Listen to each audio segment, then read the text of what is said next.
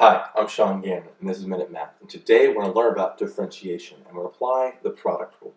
We're going to differentiate each function with respect to x. So if I was given this function, y equals 5x to the fourth minus 3x squared minus 1 in my first parenthesis, second parenthesis, negative 5x squared plus 3.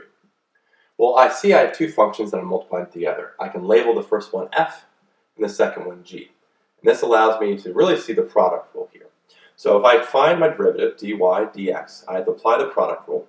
Okay? Product rule states the first part, f, 5x to the fourth minus 3x squared minus 1, times the derivative of the second, which is 10x, right there.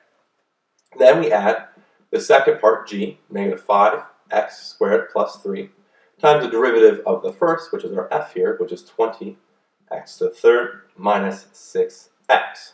Okay, so now I need to distribute. So let's go simplify. We've already taken our derivative, so here's the derivative where it exists. Now we need to simplify. So at this point, the rest is just algebra.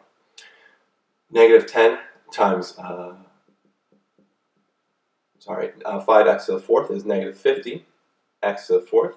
Negative 10 times the negative 3x squared is a positive. Oh, sorry, x to the fourth power. Oof, I got ahead of myself. We add the exponents, it's the fifth power. Negative 10x times the negative 3x squared is a positive 30x to the third. And the negative 10x times the negative 1 is a positive 10x. Now we're adding it together, distribute the next parts. Now we have two parts here, so make sure eventually we're going to have four terms. Okay? So multiply here, negative 5x squared times 20x to the third is a negative 5 times 20 is 100. 100x to the fifth. Negative 5x squared times the negative 6x is a positive 30x to the third.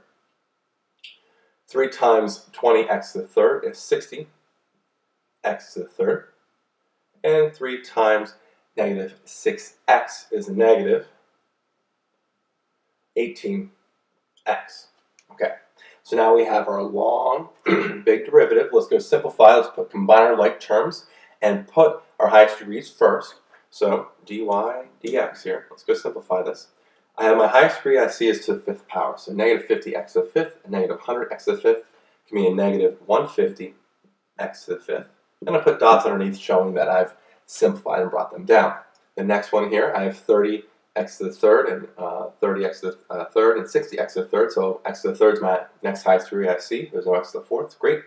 So 30x to the third plus 30x to the third is 60x to the third plus 60x to the third is 120x to the third. So I applied these down. Okay. So the last ones I have is just 10x and negative 18x, which is a negative 8x when I combine them together. And there we have our answer, our derivative, which is dy dx is equal to negative 150x to the fifth plus 120x to the third. Make sure that looks like a minus 8x. So let's recap. We're given our function here, y equals in parentheses 5x to the fourth minus 3x squared minus 1, which I labeled as f, times g, which is negative 5x squared plus 3, right? And that's in parentheses right there. I then applied the product rule, which was f times g prime times g plus g times f prime. I then, at this point, when I applied that, I have my derivative. And then at this point, it's just algebra simplified, okay?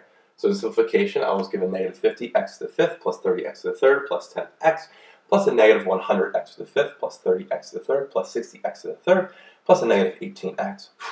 So from there, I simplified it again, having my highest degrees come first, and we combine our like terms, giving me my final answer, which is dy dx is equal to negative 150x to the fifth plus 120x to the third minus 8